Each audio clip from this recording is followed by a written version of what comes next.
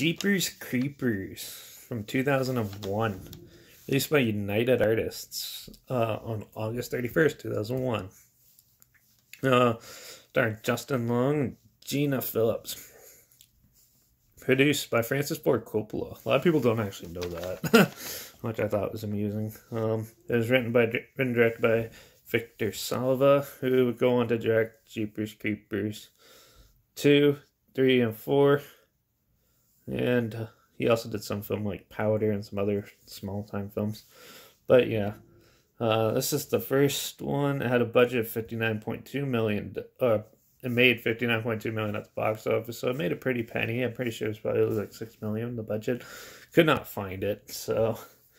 but yeah, Jeepers Creepers. If you haven't heard of this film, it's basically a monster movie. It's like this like creature that comes out every 21 years and hunts for 21 days or 21 nights to gather up all his food for the next cycle. So he basically goes around in the cornfields and stuff, poses as like a scarecrow and stuff, and basically it's like a humanoid bat-like creature and stuff. They do a really good job at like concealing it. First, he drives this big dark metal truck, and Derry and his sister are traveling down this road, and they see it, and they cause like a little ruckus road rage, sort of like duel on the roads.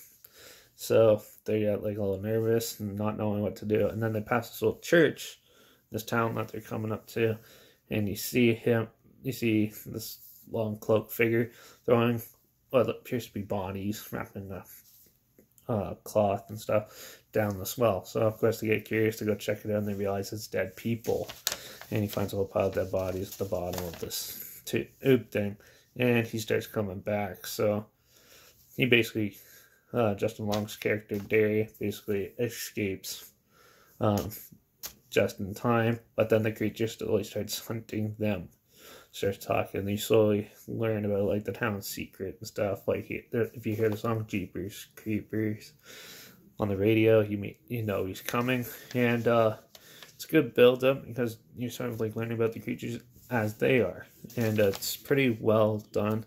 Pretty much all practical effects, really good makeup in this. Very dark, creepy, and amusing, especially on first watch. It's good. Even on rewatches, yeah, I find it still amusing as hell. So yeah, once they get to like they go to a police station for the climax scene. I might spoil some of this, but yeah, and basically even the cops can't really stop them, and they basically get out, and then they basically like they think they stop them, and then right at the end, Derry gets taken away by the creeper. They think, you know, he's dead, and then right at the end they show like the creeper looking through Derry's eye holes and stuff. It's very creepy, very weird. I watched this at a young age, so yeah, this is actually one of my favorite monster movies, especially this one. So yeah. They are making a fourth one apparently, and there's 2 others, but yeah, we'll get to those eventually. But yeah, overall, really good movie, good atmosphere, good creature effects, everything very well done, well put together. I highly recommend this for horror fans and monster movie fans.